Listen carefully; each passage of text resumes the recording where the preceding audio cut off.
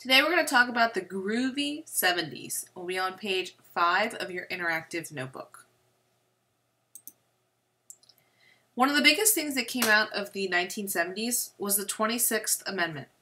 You'll remember that we were fighting the Vietnam War at the time, and most states had set their voting age to 21 years old, so you couldn't vote until you were 21. It's a state right to determine the voting age.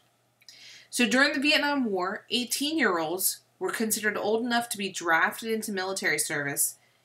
They could die and fight and die for their country, but they were not old enough to vote the people who sent them to this war.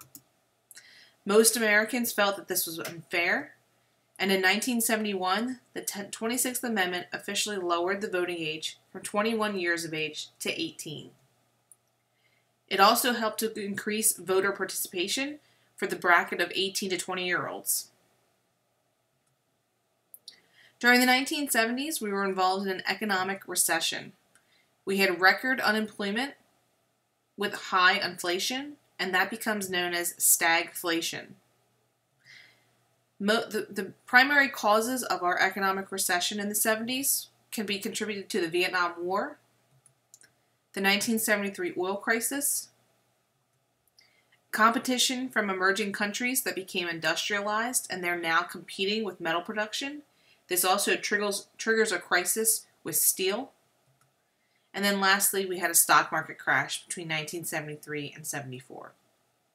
Also during this time period, we're seeing that the economic boom as a result of World War II was slowly coming to an end. The primary president of the 1970s was Richard Nixon.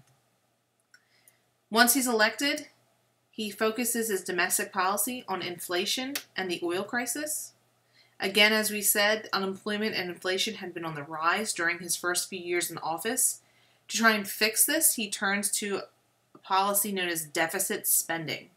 Basically, it was an expansionary fiscal policy where the government would spend more money in order to try and, they would spend money in different programs in order to try and kick the unemployment crisis and the inflation process. The oil crisis mentioned on the other slide came in 1973. The United States backed Israel in a war against Egypt and Syria. Because of this, the countries known as OPEC, or the oil-producing countries, they imposed an embargo of oil to the United States, and so they ultimately shut off our access to oil and therefore gasoline. And so it causes major shortages of gasoline in the United States. During Nixon's first few years in office, he's actually president when we have our moon landing. So technically we're in the 1960s here, but Neil Armstrong and Buzz Aldrin are the first astronauts to land on the moon in 1969. So JFK's promise in 1960 to put a man on the moon by the end of the 1960s came true, and it's during Nixon's presidency. Nixon also adopts a policy known as détente. We're starting to see a relaxation in tensions between the United States and other Cold War communist nations, the biggest one being the Soviet Union. So he visits the Soviet Union, talks with Moscow. He also becomes the first president to ever visit China, which is also another large communist nation. Nixon goes down in history for the Watergate scandal. Unfortunately, the good that came out of his presidency was stained with the Watergate scandal. And we're going to watch a short video on the next slide that explains the Watergate scandal in about a minute. Watergate in 1 minute? Are you kidding me? Watergate is a scandal in American history that resulted in the downfall and eventual resignation of Richard Milhous Nixon. Richard Nixon ran for his second term in 1972, and he did not want to lose. He lost in 1960 to JFK. He won in a squeaker in 1968, so 1972 was going to be different. And he had a bunch of people that worked for him, and their nicknames, aptly enough, were the Creeps, the Committee to Re-elect the President. And basically what occurred is, whether Nixon knew in the beginning or not, I don't know, but it was a plan to infiltrate the Democratic offices at the Watergate Hotel, to basically steal their stuff, to find the nitty-gritty, to find the dirt, and to win the election. Unfortunately, the burglars were caught, and even though Nixon trounced in 1972 and won that re-election, it was after that election, through the trials of these burglars, where it became known that they were working for the White House. The Watergate scandal is really about a cover-up rather than the actual burglary, and whether or not Nixon was using his powers in the office of the presidency to basically hide this scandal. When it came known that Nixon had recorded many things in the White House, there was a subpoena issued for these tapes. Nixon refused to give those tapes over, claiming executive privilege. This became the trial, Nixon versus United States, where a unanimous court forced him to give those tapes over. And this is the magic words right here: nobody, Mr. President, is above the law and the Constitution. When Nixon had to give those tapes over, he knew the gig was up, so he quit. He got out of town. So there you go, guys. Now you know a little bit about Watergate. Check out a longer video down below to grow your brain 10 times its size, and we'll see you guys next time you press my buttons, and where attention goes, energy flows. So that was very quick and dirty of what the Watergate scandal was. Ultimately, it does tarnish and stain Nixon's presidency. He does resign before he can be impeached. He definitely would have been impeached if he hadn't resigned prior. So with his resignation, his vice president, Gerald Ford, takes office after his takes over after that resignation. General consensus, he's viewed as popular, non-controversial, like kind of no skeletons in his closet, so he's well received when he takes office after Nixon. One of the first things Ford does do is he pardons Nixon for all offenses he may have committed, and he avoids future prosecution. Nixon avoids future prosecution. This is a very unpopular decision, both amongst the general public as well as those who were loyal to Nixon that are still facing prosecution. So those burglars that were mentioned in that video, they were still facing prosecution. They were not pardoned. Only Nixon was. So the Ford pardon of Nixon was not well received. Also, due to this, many Republicans, Nixon and Ford were both Republicans. They were voted out of office in the next congressional election, which came in 1974. So it kind of upheavals Congress as well. Ford tries to focus a lot on the economy during his presidency. He comes up with a policy known as WIN, or Whip Inflation Now, trying to get the economy back to a stable position.